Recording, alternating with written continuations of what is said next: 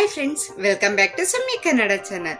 Friends, ಜ್ಞಾಪಕ ಶಕ್ತಿ ಯಾವಾಗ್ಲೂ ಚೆನ್ನಾಗಿರ್ಬೇಕು ಅಂತ ನಾವೆಲ್ಲರೂ ಅಂದ್ಕೊಂತಾ ಇರ್ತೀವಿ. ಬುದ್ಧಿತನ, ಆಲೋಚನೆ ಶಕ್ತಿ, ನೆನಪಿನ ಶಕ್ತಿ ನೈಸರ್ಗಿಕವಾಗಿ ಹೆಚ್ಚಾಗ್ಬೇಕಂದ್ರೆ ನಾವು ಯಾವ ಆಹಾರವನ್ನ ತಿನ್ಬೇಕು ಅಂತ ಇವತ್ತಿನ ವಿಡಿಯೋನಲ್ಲಿ ಕ್ಲಿಯರ್ ಆಗಿ ತಿಳಿಯೋಣ. ಫ್ರೆಂಡ್ಸ್, ಪ್ರತಿಯೊಬ್ಬ ತಂದೆ ತಾಯಿಯರು ಅಂದ್ಕೊಂತಾ ಇರ್ತಾರೆ ಅವ್ರ ಮಕ್ಳು ತುಂಬಾನೇ ಚೆನ್ನಾಗಿ ಓದ್ಬೇಕು, ಅವ್ರ ಮಕ್ಳು ಒಂದು ಬಾರಿ ಏನಾದ್ರು ಹೇಳ್ಕೊಟ್ಟಿದ್ದನ್ನ ಹಾಗೆ ಕೇಳಿದ್ದನ್ನ ಅವರು ಯಾವತ್ತೂ ಮರಿಬಾರ್ದು, ಗ್ರಾಸಿಂಗ್ ಪವರ್ ತುಂಬಾನೇ ಚೆನ್ನಾಗಿರ್ಬೇಕು ಅಂತ ಆಸೆ ಪಡ್ತಾ ಇರ್ತಾರೆ. ಮೆಮೊರಿ ಪವರ್ ತುಂಬಾನೇ ಚೆನ್ನಾಗಿರ್ಬೇಕು ಅಂದ್ರೆ ನಮ್ ದೇಹಕ್ಕೆ ಏನ್ ಬೇಕಾಗತ್ತೆ ಅಂದ್ರೆ ಜಿಂಕ್. ನಮ್ ದೇಹಕ್ಕೆ ಜಿಂಕ್ ಅತಿ ಮುಖ್ಯವಾದದ್ದು. ಜಿಂಕ್ ನಮ್ಮ ಬ್ರೈನ್ ಸೆಲ್ಸ್ ಗೆ ಏನಾದ್ರೂ ಸಮೃದ್ಧಿಯಾಗಿ ದೊರೆತ್ರೆ ಮೆಮೊರಿ ಪವರ್ ತುಂಬಾನೇ ಚೆನ್ನಾಗಿರುತ್ತೆ. ಅದೇ ಜಿಂಕ್ ಕಡಿಮೆ ಆದ್ರೆ ಮೆಮೊರಿ ಪವರ್ ತುಂಬಾನೇ ಕಡಿಮೆ ಆಗುತ್ತೆ. ಹಾಗೆ ಮಕ್ಕಳ ಐಕ್ಯೂ ಪವರ್, ಲರ್ನಿಂಗ್ ಎಬಿಲಿಟಿ ಸಹ ತುಂಬಾನೇ ಕಡಿಮೆ ಆಗುತ್ತೆ ಅಂತ ವೈದ್ಯ ನಿಪುಣರು ತಿಳಿಸ್ತಾ ಇದ್ದಾರೆ. ಈ ಜಿಂಕ್ ನಮ್ಮ ದೇಹಕ್ಕೆ ಪ್ರತಿದಿನ ಎಷ್ಟು ಬೇಕಾಗುತ್ತೆ ನಿಮಗೆ ಗೊತ್ತಾ? 8 ಮಿಲಿಗ್ರಾಂಗಳಷ್ಟು ಜಿಂಕ್ ನಮ್ಮ ದೇಹಕ್ಕೆ ಪ್ರತಿದಿನ ಬೇಕಾಗುತ್ತೆ. ಫ್ರೆಂಡ್ಸ್, ಈ ಜಿಂಕ್ ಅನ್ನೋದು ನಮ್ಮ ಬ್ರೈನ್ ಸೆಲ್ಸ್ ಫಂಕ್ಷನ್ಗೆ ಎಷ್ಟು ಮುಖ್ಯ ಅಂತ ನಮಗೆ ಗೊತ್ತಾಗುತ್ತೆ. ಇದು ನಮ್ಗೆ ಯಾವ ಆಹಾರಗಳಲ್ಲಿ ಸಿಗುತ್ತೆ ಅಂದ್ರೆ ನಾವು ತಿನ್ನೋ ಎಲ್ಲ ಆಹಾರಗಳಲ್ಲಿ ಇದು ನಮ್ಗೆ ಸಿಗುತ್ತೆ, ಆದ್ರೆ ಚಿಕ್ಕ ಕ್ವಾಂಟಿಟಿಯಲ್ಲಿ ಇರುತ್ತೆ ಅಷ್ಟೇನೆ. ಹಾಗಾದ್ರೆ ಯಾವ ಆಹಾರದಲ್ಲಿ ತುಂಬಾನೇ ಹೆಚ್ಚಾಗಿರುತ್ತೆ ಅಂದ್ರೆ ಸಿಹಿ ಕುಂಬಳಕಾಯಿ ಬೀಜ. ಈ ಸಿಹಿ ಕುಂಬಳಕಾಯಿ ಬೀಜದಲ್ಲೇನೆ ಜಿಂಕ್ ತುಂಬಾನೇ ಹೆಚ್ಚಾಗಿರುತ್ತೆ.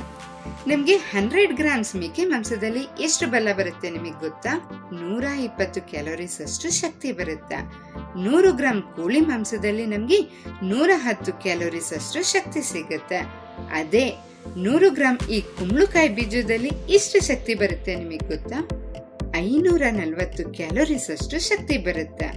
ನಿಮ್ಗೆ ಈಗಾಗ್ಲೇ ಗೊತ್ತಾಗಿದೆ ಕುಂಬಳಕಾಯಿ ಬೀಜದಲ್ಲಿ ಎಷ್ಟು ಶಕ್ತಿ ಇದೆ ಅಂತ.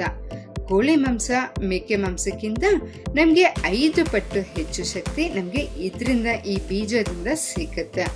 ಮೆಮೊರಿ ಪವರ್ಗೋಸ್ಕರ, ಜಿಂಕ್ಗೋಸ್ಕರ ನೀವು ಈ ಕುಂಬಳಕಾಯಿ ಬೀಜವನ್ನ ನೀವೇನಾದ್ರು ತಿಂದ್ರೆ ನಿಮ್ಗೆ ಬೋನಸ್ ಆಗಿ ಬಲ ಸಹ ಸಿಗುತ್ತೆ.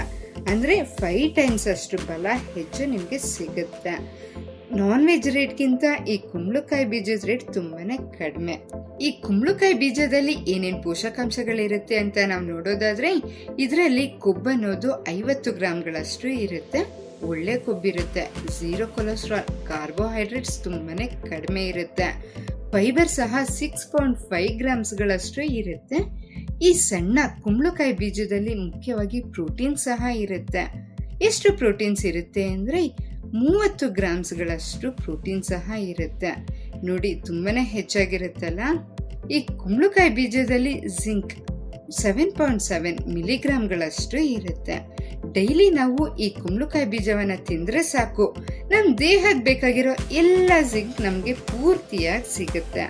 ಈ ಜಿಂಕ್ಗೋಸ್ಕರ ದಿ ಬೆಸ್ಟ್ ಫುಡ್ ಅಂದ್ರೆ ಈ ಕುಂಬಳಕಾಯಿ ಬೀಜ ಅಂತಾನೆ ಹೇಳ್ಬಹುದು. ಈ ಕುಂಬಳಕಾಯಿ ಬೀಜವನ್ನ ನಾವು ಹೇಗ್ ತಿನ್ಬೇಕು ಅಂದ್ರೆ ನಾವು ಹೇಗೆ ಬಾದಾಮಿನ, ಒಣ ಖರ್ಜೂರವನ್ನ ನೆನೆಸ್ಬಿಟ್ಟು ತಿಂತೀವೋ ಹಾಗೇನೆ ಈ ಬೀಜಗಳನ್ನು ಸಹ ನೆನೆಸ್ಬಿಟ್ಟು ಆಮೇಲೆ ತಿಂದ್ರೆ ತುಂಬಾನೇ ಒಳ್ಳೇದು. ಅಥವಾ ನಾವು ಹೇಗೆ ಡ್ರೈ ಫ್ರೂಟ್ಸ್ ಇಂದ ಲಡ್ಡುವನ್ನ ಮಾಡ್ಬಿಟ್ಟು ಹೇಗೆ ತಿಂತೀವೋ ಹಾಗೇನೆ ಈ ಬೀಜಗಳಿಂದ ಲಡ್ಡು ಮಾಡ್ಕೊಂಡು ಸಹ ತಿನ್ಬಹುದು. ಈ ಕುಂಬಳಕಾಯಿ ಬೀಜದಲ್ಲಿ ಪೊಟ್ಯಾಷಿಯಂ 250 ಮಿಲಿಗ್ರಾಮ್ಸ್ಗಳಷ್ಟು ಇರುತ್ತೆ. ಹಾಗೆ ಮೆಗ್ನೀಷಿಯಂ ಸಹ ತುಂಬಾನೇ ಹೆಚ್ಚಾಗಿರುತ್ತೆ. ಇದು ಮೂಳೆಗಳನ್ನ ಗಟ್ಟಿಯಾಗಿಸಲು ಸಹ ತುಂಬಾನೇ ಸಹಾಯ ಮಾಡುತ್ತೆ. ಈ ಸಣ್ಣ ಕುಂಬಳಕಾಯಿ ಬೀಜ ನಮ್ ದೇಹಕ್ಕೆ ಎಷ್ಟು ಉಪಯೋಗಕಾರಿ ಅಂತ ಗೊತ್ತಾಯ್ತಲ್ವಾ ಫ್ರೆಂಡ್ಸ್? ಆದ್ರಿಂದ ಡೈಲಿ ಈ ಬೀಜವನ್ನ ನಿಮ್ ಡೈಟ್ ಅಲ್ಲಿರುವಂತೆ ನೀವು ನೋಡ್ಕೊಳ್ಳಿ. ಈ ಬೀಜಗಳನ್ನ ನೀವು ತಿಂದು ನಿಮ್ಮ ಆರೋಗ್ಯವನ್ನ ಹೆಚ್ಚಿಸ್ಕೊಂತೀರಿ ಅಂತ ಅಂದ್ಕೊಂತ ಇವತ್ತಿನ ವಿಡಿಯೋವನ್ನ ನಾನು ಮುಕ್ತಾಯ ಮಾಡ್ತಾ ಇದ್ದೀನಿ. ಈ ವಿಡಿಯೋ ನಿಮ್ಗೆ ಇಷ್ಟವಾಗಿದ್ರೆ ಲೈಕ್ ಮಾಡಿ, ಶೇರ್ ಮಾಡೋದನ್ನ ಮರಿಬೇಡಿ. ನೀವೇನಾದ್ರೂ ಫಸ್ಟ್ ಟೈಮ್ ನಮ್ ಚಾನಲ್ ಅನ್ನ ನೋಡ್ತಾ ಇದ್ರೆ, ಇನ್ನು ನನ್ನ ಚಾನಲ್ ಅನ್ನ ಸಬ್ಸ್ಕ್ರೈಬ್ ಆಗಿಲ್ಲ ಅಂದ್ರೆ ದಯವಿಟ್ಟು ಈಗ್ಲೇನೆ ನಮ್ ಚಾನಲ್ ಅನ್ನ ಸಬ್ಸ್ಕ್ರೈಬ್ ಮಾಡ್ಕೊಳ್ಳಿ. ನಿಮ್ಮ